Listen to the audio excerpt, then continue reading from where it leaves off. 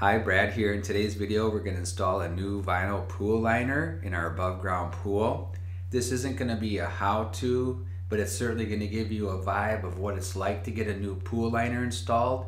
And I think you're going to glean a couple tips along the way. We're finally going to get our liner in, so it's got to be in the 70s for that. And we got some unseen 70s weather, so we got a call from our pool liner installer saying I can come in there in a couple days. So how long did our old liner last? About 10 years. There are two threats to your pool liner are UV light. So covering your pool in the winter will help reduce that, exposure to UV light.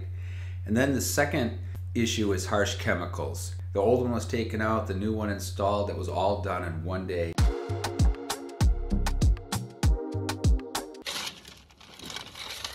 What you doing? Moving rocks. What for? Getting a new liner in, hopefully tomorrow or Thursday. Yeah, I hope so. So, yeah. Awesome. Looks like fun. It is. It's a blast. I have to double bag them or they break. Oh, yeah. Don't have enough buckets. Yeah. Never put rocks by your pool, guys. They'll come back to haunt you. We had them all around the house. We had to move them somewhere, and this made logical sense at the time. In fact, when they emptied the pool, it took just over an hour to empty it. It emptied very fast. By the way, it empties way faster than it fills up. It took almost 3 days to fill it up. One thing that was interesting was that when they installed the pool, they wanted to keep the supports for the pool right where they were. They didn't want to try to move anything.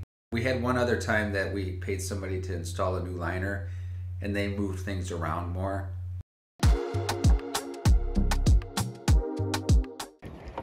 When we get our new liner, they're gonna fix all this. That's Okay. a hole right there almost. I hope it doesn't like burst when you're putting it on. Oh my goodness. Can I get a clip? No, that one, the stick comes off. You can throw that. Yeah, he showed me that, yeah. This is where it got patched. I just have to be careful here, but nobody should be there anyway. No, right. So that should be okay. Glad you guys are here. Thanks for having us. We appreciate the business. You bet. In the description box, I'll put the price we paid for this liner, and if I can give you a link, I'll put it there. And also some of the pricing for, the liner, the pad, the cove.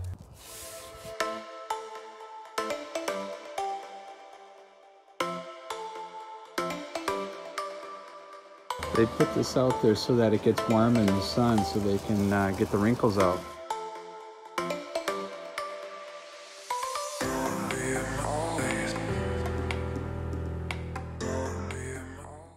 It's a liner pad. Yep. Sweet. That'll also help your liner last a lot longer too. Oh, that's awesome. The number one question that we get on our channel is why don't we cover our pool in the wintertime? And we've tried this in the past, guys, but what happens is because there's a lot of snow, we're in Wisconsin, there's snow, ice, wind, and our pool is very large, and we always have a failure with the cover. And even if that pool cover stays on, it's just gonna be real nasty and get green and icky, and the ducks poop in, the water that's above it. And sometimes that tarp, just trying to get it out of the pool, you're gonna get some of that in the pool itself. So there's a certain amount of maintenance on that pool cover. So you can, either do it as you go along, or you can just in the springtime, spend more time opening up your pool.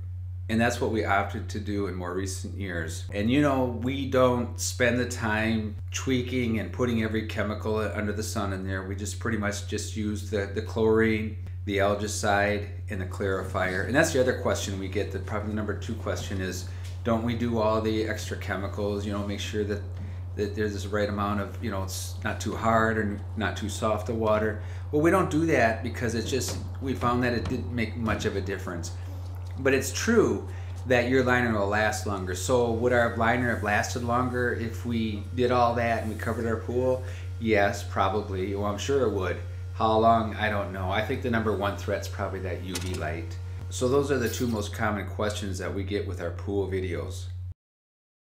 Our new pool liner has a 15-year limited warranty, and our installer says this liner should last at least 10 years or more, maybe even 15 years.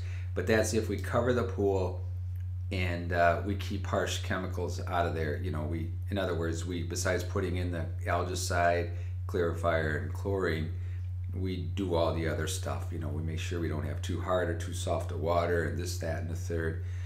All right, so now that we got the new pool liner in, we're gonna get a sample of the water, which is just tap water, take it into the pool store. I'm gonna have them assay that water and tell us what we need to put in there. And so I'll put in the chemicals that they recommend adding because it's just been refilled. And so maybe, like I said, maybe we'll cover the pool this winter. We'll try it one more time. Maybe I'll spend more time with the chemicals.